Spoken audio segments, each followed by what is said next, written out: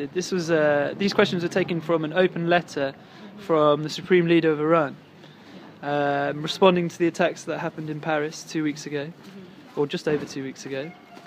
And in it, it was directed straight to the youth in Europe and in the West, in North America, to gauge your reactions. Yeah. Have you directly read the Quran of the Muslims? No, but I have a Muslim friend and he has, and he's taught me a lot more about it than I think the media has. So. And what about you, Charlie? I've learnt had snippets of the Quran in school from religious education and stuff, and I don't think it really portrayed the idea that they promote violence and stuff. I think it's the way that individuals take it, they use it as an excuse, but I don't necessarily think that's down to the religion. Violent people at the end of the day, isn't it? And then they hide behind the religion. Yeah. No, I haven't directly read it, but we have studied some of the teachings and I'm aware of some of the content from when I was at school. However, we didn't put it entirely into context and read an entire section. Have you directly read the Quran of the Muslims? No. Maybe parts of it. in school, yeah. In school, yeah. Where it was just kind of so that not actually directly read it. Have you studied the teachings of the Prophet of Islam and his humane ethical doctrines? Not really myself. I've read a few things, but I haven't studied them at all, so I can't give an opinion on that.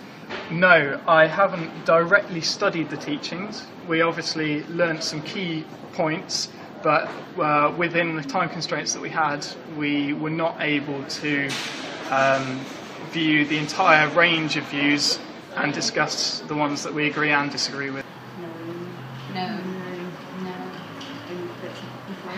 That's literally it. That is it. How much of Islam did you study in Ari? No, it was more like you have little, piece. you a lot of Christian, and then you'd have a sort of snapshot of all the other sorts of religions. From Christian and Muslim beliefs, or stuff like that, don't you? Yeah.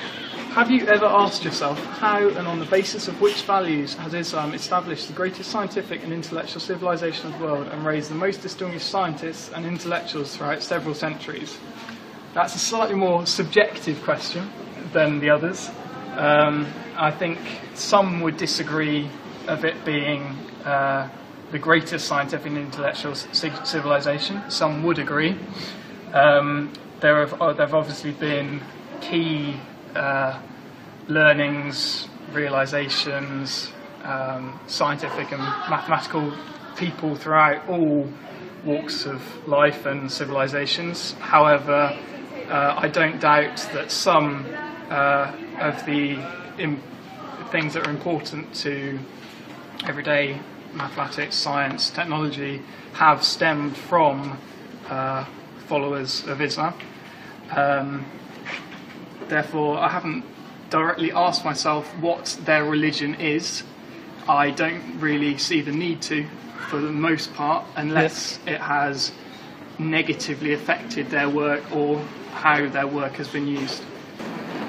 I didn't know that. You never heard of that before? No, but they've got So, for example, think of algebra. Yeah, I didn't know that. Algebra is an Arabic word. I've learned from a friend that a lot in the Quran is to do with science, like the beginning of the world. Has relevance to evolution and everything, but I don't know that much into it.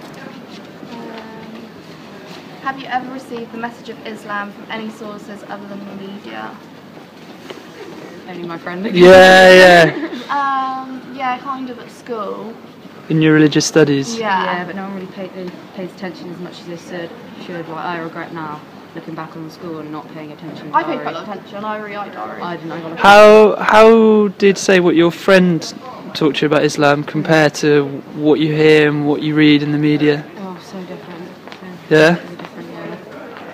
I don't know, it's just the media just twists things, don't they? And they're very aimed against Muslims at the moment.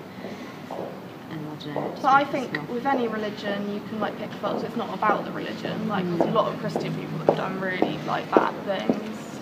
It's not necessarily about the religion. People just use it as an excuse, I think. Wow. Get that, wow. That's like a lot to Mind take in. blown. Because it's talking about Islamic scholars, scientists from, I guess, from centuries ago. So, for example, algebra. No, I So- know. And a lot of mathematics is attributed to Arab scientists. Oh, So you never really learn anything like that. You They don't know just tell anything you what it is, that's- they don't tell you the origin. of it. Or they just, like, when you learn about Islam, it's literally just, this is their beliefs. Yeah, and This is what they follow. yeah, This is who they believe in. yeah, That's yeah. about it. That's what you don't really get. And their symbol. There's Oh, and always the a symbol. symbol, yeah.